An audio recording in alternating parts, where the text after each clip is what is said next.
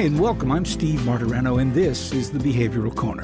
You're invited to hang with us as we discuss the ways we live today, the choices we make, the things we do, and how they affect our health and well-being.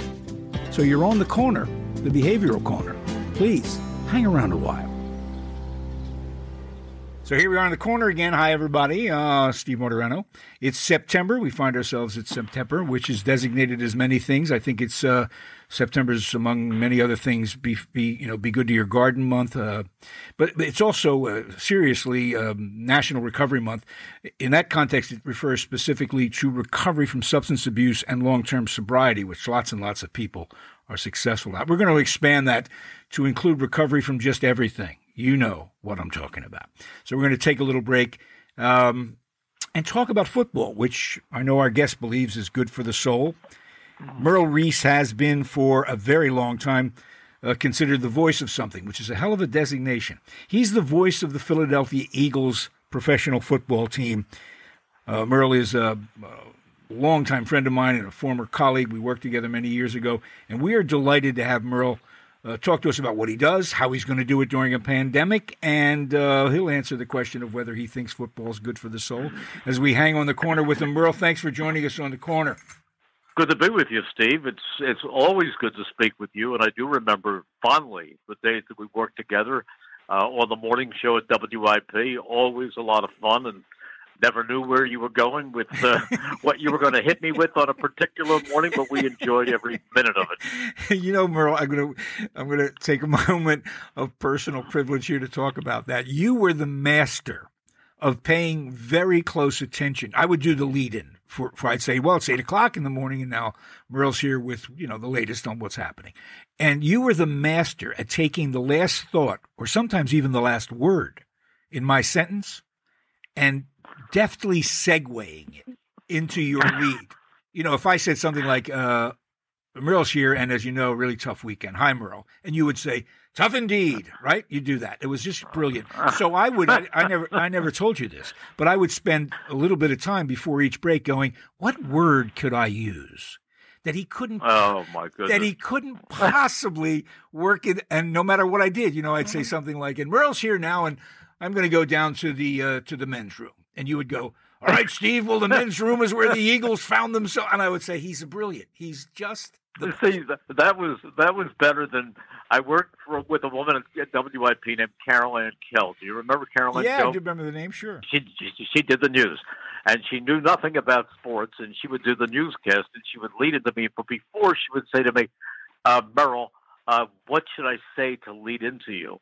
And I'd give her a lead, and she'd say to me, Merrill, the Phillies really went deep in the bullpen last night. And one day she did that, and I said, what do you mean by that, Carolyn? and she chased me around the newsroom for 10 minutes. She wanted to kill me. That's not fair. But I never told you that. I my hand to God, when you said you often didn't know where I was going, that's because I was actually trying to run you up a blind alley. Oh.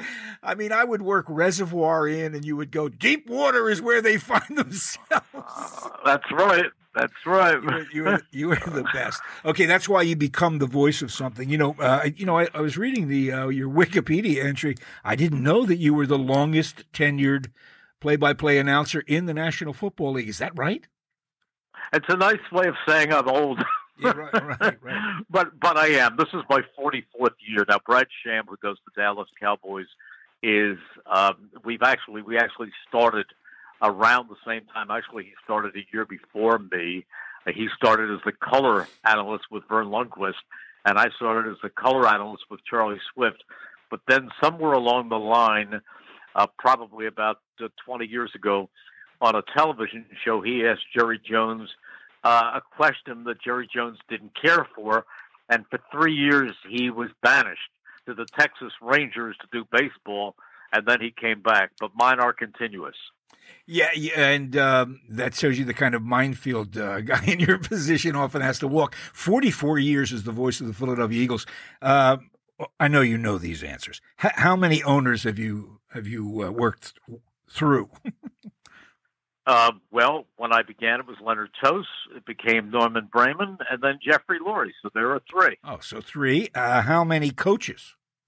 Head coaches? Head coaches. Well, I'm not going back to the pre and post game shows. Just as a play-by-play guy, it was Dick Vermeil, followed by Marion Campbell, followed by Ray Rhodes, followed by Richie Kotite, followed by Buddy Ryan, and then Richie Kotite, and then Andy Reid, and then the worst of all, Chip Kelly, and then Doug Peterson, who's done a great job. Yeah, I'm just sorry I asked you that question because you reminded me of Chip Kelly. I know. If you had skipped, I try to stay away from that. If you had skipped the name, I don't think anybody would have caught you. Well, it's amazing. That's an amazing tenure, and I won't ask you to name all the color partners you've had, the guys who do the up close and personal, but I remember Stan Walters real well. You and he were great together. Now, of course, it's Mike Quick. Mike for a lot of years, right? Mm-hmm. Well, Mike, believe it or not, for 24 years. This was Mike's 24th year. It's funny. People don't even remember. The young kids don't remember that he was a football player. They think of him as a broadcaster. But, yeah, actually I started. My first color analyst, because I took over the play-by-play with 2 games to go in the 1977 season. Charlie Swift had been the play-by-play guy, and he died suddenly with 2 games to go. And they called me and said, "You're doing the play-by-play Sunday. Go get a color man." And the one person who lived in the area who I was friendly with was a Hall of Fame former Packer and Cowboy by the name of Herb Adderley. So Herb Adderley did the last 2 games of the 77 season, was not a candidate to continue because he had joined the Temple coaching staff. And from there it was Jim Barniak, and Jim Barniak gave way to Bill Berge, and Bill Berge gave way to Stan Walters, who did it for 14 years, and Mike has done the last 24. Wow, Mike Quick has been out of football that long. You're right. There is a whole generation that doesn't remember what a great receiver he was for the Philadelphia Eagles. Well, it's a remarkable career. And we're so, I know people in this town are grateful that they got to listen to you call games. As anybody who knows broadcasting around here, watching football, it's an absolute rite of passage when you first realize you could turn down the television sound and listen to Merle and Mike do the game rather than the network guys. Be remiss if I didn't ask you. I mean, your life, like all of our lives, professionally and privately, have been impacted by the pandemic. What's going to change about doing play-by-play for this season? Well, in the first place, you're doing it in a stadium without fans. And they have moved us from our broadcast booth on the 50-yard line, but very, very tight. We're practically sitting on each other's laps, down a level, still on the 50-yard line, even closer to the action, to a suite. We now have a large suite complete with its own lobby and bar and restroom and everything else, and an unoccupied suite. And Mike will sit 4 seats to my right, and then to my left is my spotter, Bill Werndell, and Billy and I are separated by a sheet of plexiglass. And our statistician, Terry Small, will sit behind us in another row in this suite, and he will be giving me the statistics on a screen instead of flashing me numbers or holding up a grid and pointing to 37 yards on the last play. I'll get it on a screen. My producer, Joe McPeak, will also stand behind me, separated with a plexiglass, and instead of handing me drop-in cards where I would read on the PNC Football Network or whatever in the so-and-so red zone, those drop-ins will come up on a screen. Right. So it really will be socially set up. Can you see? And the other thing is we will not travel because David Yageroff, our market manager, felt that since the Eagles playing this year, where we usually travel with the team, will be occupied by only essential football personnel. He didn't want Mike and I jumping on commercial aircraft, walking through airports, grabbing cabs and Ubers. He felt that was not safe, and so we are doing the away games from that aforementioned suite, but we will have two 60-inch monitors. So you will be doing professionally what the rest of us have done our entire lives: sit in front of a television screen and do play-by-play in our heads. Is that right? Mm-hmm. Have you? And we will have crowd noise piped in by the NFL. Let me ask you a question. I don't think I've ever asked you this. As you do the games when they are in front of you in the stadium, how much time do you spend watching the field as opposed in real time, as opposed to watching a monitor? I watch the field 100% of the time. Really? And for a couple of reasons. One is that the monitor is delayed. We're getting the TV feed, which has been delayed. The other thing is I will watch it except in Dallas. And the reason in Dallas is that you have that AT&T Stadium, which my son refers to as a monument to excess. And we are in a suite in Dallas. But our suite is way up in the air, and it's in a corner of the end zone. So when they move downfield, these little specks, there is that 60-yard screen that sits there in AT&T Stadium with everything in real time. So when they move to my right across the 50, I focus on this big screen that hangs from the roof. Yeah. So that's what I focus on in Dallas. But other than that, I focus on the field. The only time I look over on the monitor, and Mike watches it, is when they go with a replay. Right. When they're showing us whether he's in or out, or there's a contested call. That's the only time I use a monitor. Yeah, I a couple of other nuts and bolts. I love talking, not so much the game with you, but how you do it and what that's all about. It's fascinating to me. I've always thought someone should write a slim book made up of the expert people who do what you do for a living in any city, and they do baseball, they do basketball, they do hockey, and they do football, and ask those guys to write a couple of words on how to watch the game. Because I think a lot of people who watch sports, don't watch it closely enough to really be knowledgeable about what's going on. Who should a fan be looking at when a play begins to unfold? Should they be looking at the linemen to see if they're pass blocking or run blocking? Should they be looking at the quarterback? What's the smart, informed fan look at? It's interesting that you say that, because a former general manager of the New York Jets, Pat Kerwin, his name is, wrote a book a couple of years ago that I read called "Keep Your Eye Off the Ball." And it's a real education of football and tells you where to look. Now, as a fan, if I were going to a game, I would do what I do. Basically, I would follow the ball.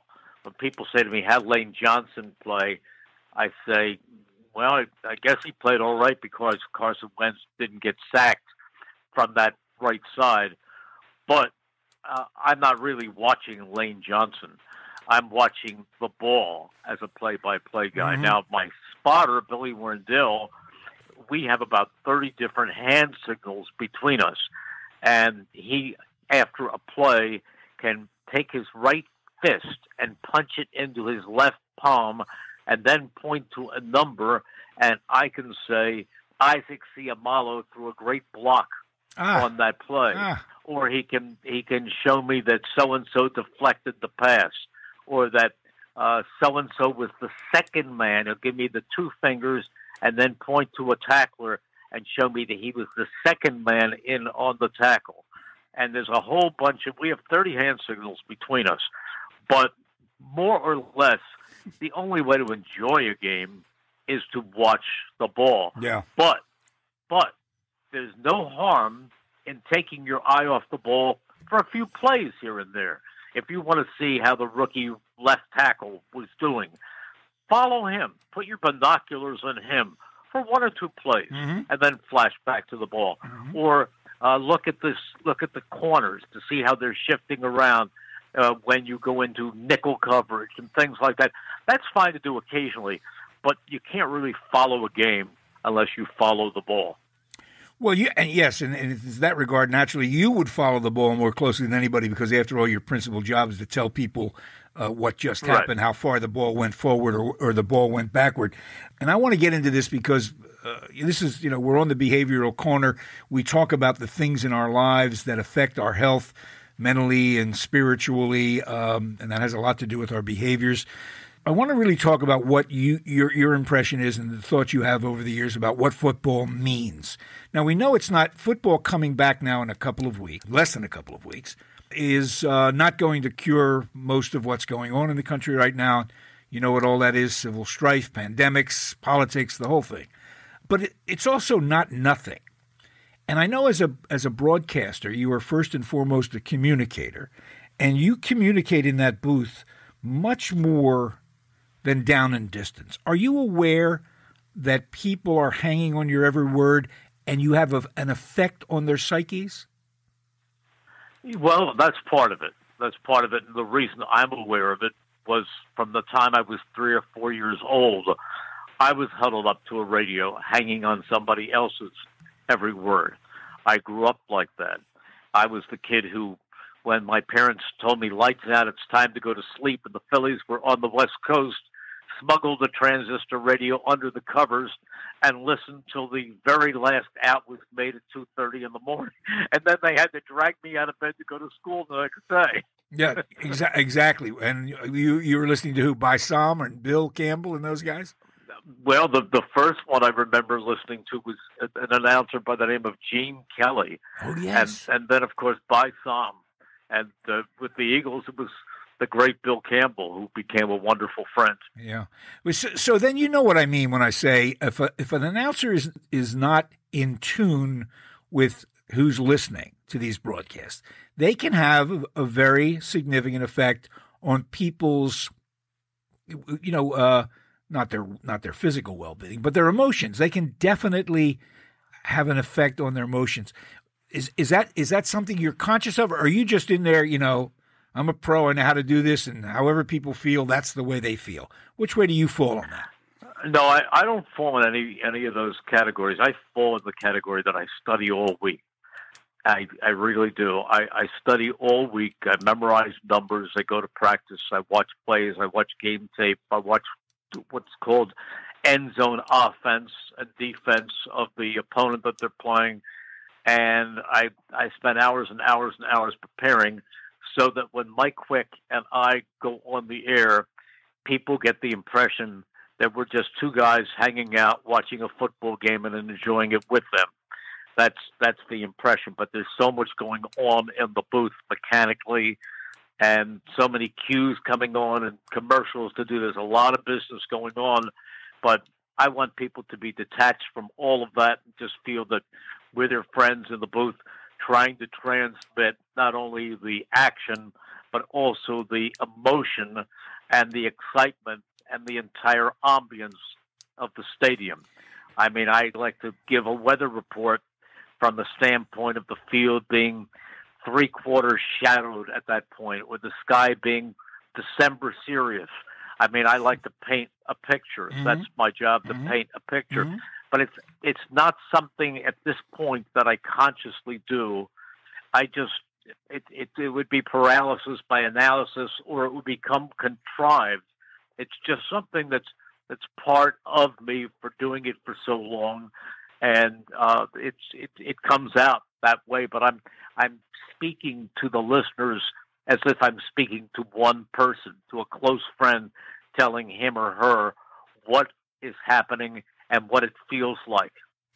Yes, it's in that vein that I asked the question, not so much that you plan to do it. You and everybody else who does what you do and does it well are then connected on a very deep level to the fans' hopes, their aspirations for their teams, and their heartache. All of that results in this phenomenon that occurs, and I know you've seen it, although you've not been a victim of it, where the typical fan will hear and listen to a national broadcaster doing a local game and assume immediately that they don't like the team. Yes. That's what they think. And it used to, when we were in college, I remember one of our communications professors who was also a news anchor on the weekends at Channel 6, John Roberts. And he once told us that when the public views a news anchor, every Republican thinks that news anchor is a Democrat, exactly. And every Democrat thinks he's a Republican. It's the same thing with the network broadcasters. They come in, and everybody thinks that Joe Buck and Troy Aikman hate the Eagles and that they want the Cowboys. And I really believe, to be honest with you, that as much as Troy Aikman cared about his Cowboys as a player and still may root for them inwardly, he does a professional job, and he's being honest, and he's really being candid in saying what he is watching and what he believes. Same thing when Chris Collingsworth, who works with Al Michaels, was doing the Super Bowl, at the television Super Bowl that the Eagles won. There were a couple of times when he disagreed, and he felt that Corey Clement's catch would be overruled, and I think he thought the same thing of Zach Ertz. That was not because he wanted the Eagles to have that play go against them or that he was rooting for the Patriots. It's just how he saw that play. Fortunately, I saw both of those plays in the other direction, but I can promise you that if I thought Zach Ertz's catch was not a catch, I would have said it. Well, I would have said that, and many times I've said that. Yes. I think the Eagles just benefited on a play that should have been overruled. No, absolutely. Anybody who's listened to you knows that candor is you ought to be your middle name. I mean, that's there's no doubt you're not a homer. We know where your heart is, but your professional ability goes beyond that. This is what I want to get to. First of all, I want to ask you the question that sort of began this thing, and that, do you think it's important? I mean, there was a question up until a few weeks ago whether there would be any sports in America. Certainly football was thought to be the hardest to put together under these circumstances. Do you think it's important that there be football in the fall and through the rest of the year? I do think it's important. I think it's very important. I think that we need that for our mental health. I think we need diversions. I think we need to have a feeling that our emotions can come out, that we don't just sit around 24 hours a day concentrating on the number of deaths of the pandemic or when the vaccine is coming out. We don't know these things, but we need diversions. And I think football is a wonderful diversion because there is so much attached to it. And another thing, Steve, I was reading, I don't believe there will be high school football in Philadelphia. There will be in some areas because the governor did not say or outlaw high school sports. He advised against them, and some school districts are complying with that wish. But, for example, I think there were a lot of players, young men, who play football, and they need that outlet to channel them in a positive direction because these are aggressive guys and some of them come from troubled backgrounds, and they need this to get all of this pent-up emotion out of their bodies rather than turning it into negative pursuits. This has always been a tough nut to crack. Anybody who thinks it's easy to try to figure out what the right things to do under these circumstances is kidding themselves. It's a very, very daunting task.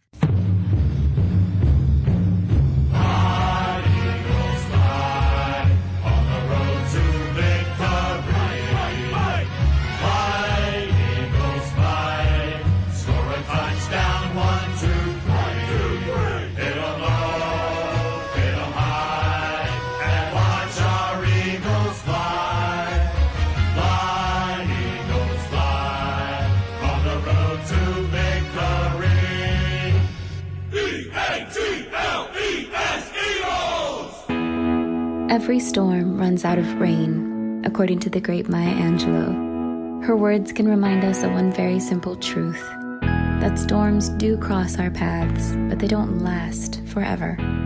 So the question remains, how do we ride out this storm of COVID-19 and all the other storms life may throw our way? Where do we turn when issues such as mental health or substance abuse begin to deeply affect our lives? Look to Retreat Behavioral Health. With a team of industry-leading experts, they work tirelessly to provide a compassionate, holistic, and affordable treatment. Call to learn more today. 855-802-6600. Retreat Behavioral Health, where healing happens. Merrill Reese is hanging with us on the corner. He is the long-time, 44 years now, voice of the Philadelphia Eagles professional football team, and an old pal as well. By the way, if the kids usually come by on the corner here and they do a pickup game in the street, maybe you can do color on the show. I want to bring this back to what responsibility, or not responsibility, but how aware you are. Again, that people have a lot invested, maybe too much sometimes, in the outcome of a football game or any sporting event. You're their conduit to that. You're the guy who brings them the message, even if they're looking at the same thing you're looking at.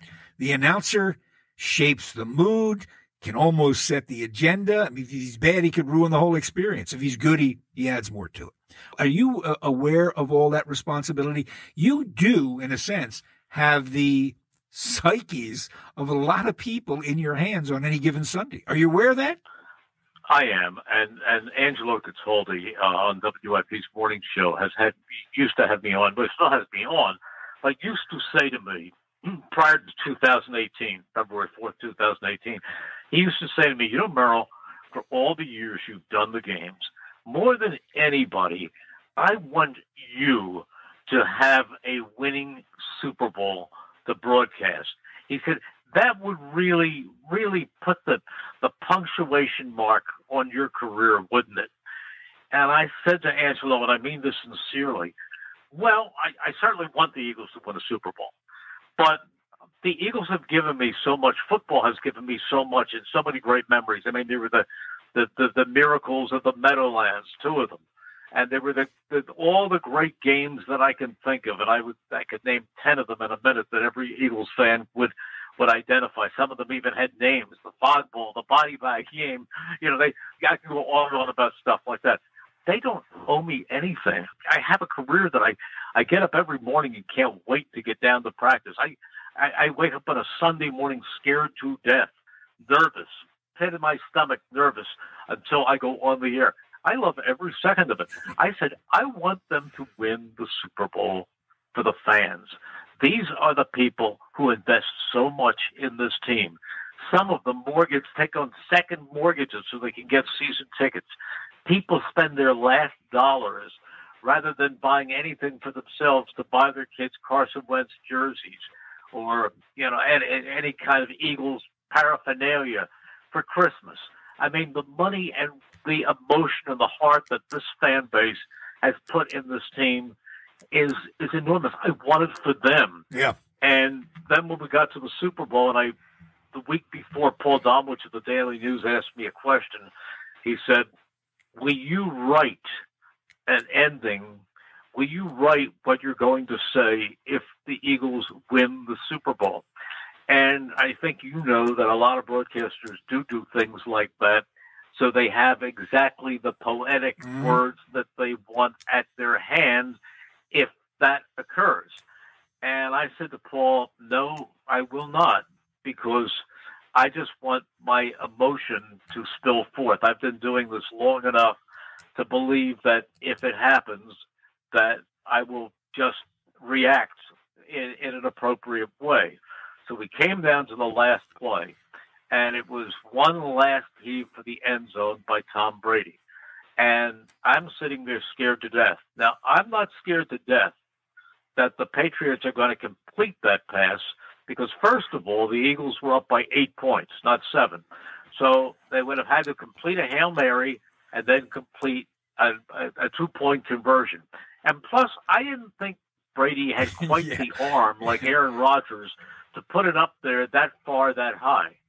But what I was frightened about is that we were seated in the corner of the opposite end zone, and that pass was going to come down approximately 110 yards away from where I was seated. and I wasn't sure that I'd be able to pick it up clearly enough. You'd be the last guy. You'd be the last guy in the building to know what happened. Oh, I did not want to be known as the broadcaster who blew the finish to the Super Bowl. But anyhow, I saw it go up, and all of a sudden, everything seemed to go in slow motion. It just slowed down, and I clearly saw it batter around. And finally, when it hit the ground, I said, "It's incomplete. The game is over." I looked up at the clock, and there were nothing but zeros. And I said, "The game is over. The Philadelphia Eagles are Super Bowl champions." And then I paused and I said, "Eagles fans everywhere, this is for you. Let the celebration begin." Yeah, it was perfect. It was perfect. That was all I had to say. Yeah, it was perfect. Listen, by the way, now that you refresh my memory, you know as well as I that if he had completed that pass at the end of the game, they would have scored the 2-point conversion. You know those sons of bitches would have done that again. Okay, anyway, listen, Merrill, thanks so much for this because, like I said at the top, we do need a break every now and then. It is not selfish or foolish to just shut down the craziness.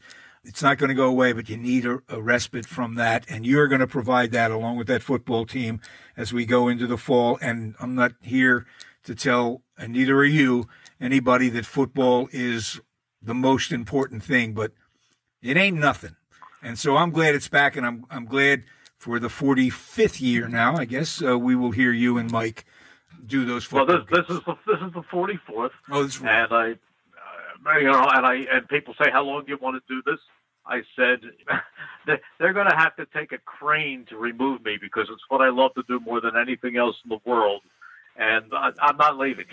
Well, they got you in that nice suite now. You can kick back and really take it easy. You know it's going to spoil us because hopefully next year this pandemic is over and we go back into our closet. Well, give my regards to your team, whom I've known for a very long time. I know your producer, Joe McPeak, who's just a great kid, and the story about how he got the job is fantastic. I got to have you back on someday to talk about him praying in the plane with Buddy Ryan. There's so many stories. Oh. Merrill, thanks so much. Have a great season, and I hope you get to call a lot of W's, not for your sake, but for mine. I hope so, Steve. I have no idea what's going to happen in that regard. There have been no preseason games, and you have 32 teams with question marks. Yep. But I thank you so much, and it's always a delight to catch up with you.